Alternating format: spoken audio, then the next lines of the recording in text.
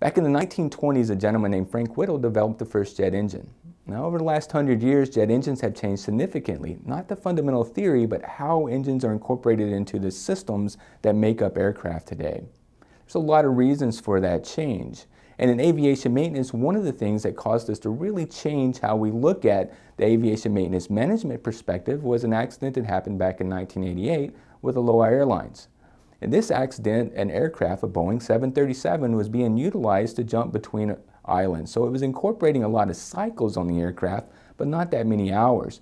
This caused fatigue to accelerate on the structure of the aircraft a little more aggressively than we had planned. And because of that accelerated fatigue, there was a failure, and really the top of the aircraft came off during flight.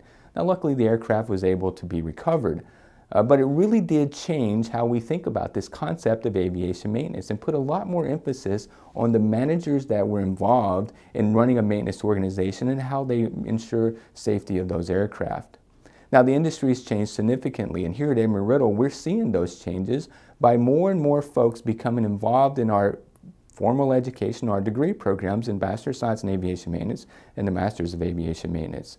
This really reflects the change of the industry, how the industry is changing what they place as value onto their potential employees. And by the way, there's going to be a lot of those employees. Boeing is forecasting by 2035, over 679,000 new maintainers will join this industry. So if you're interested in one of those positions, if you're interested in learning more about these opportunities, please come over and join us for our free course, our massive open online course that's focused on maintenance, repair, and overhaul. Hope you're able to join us.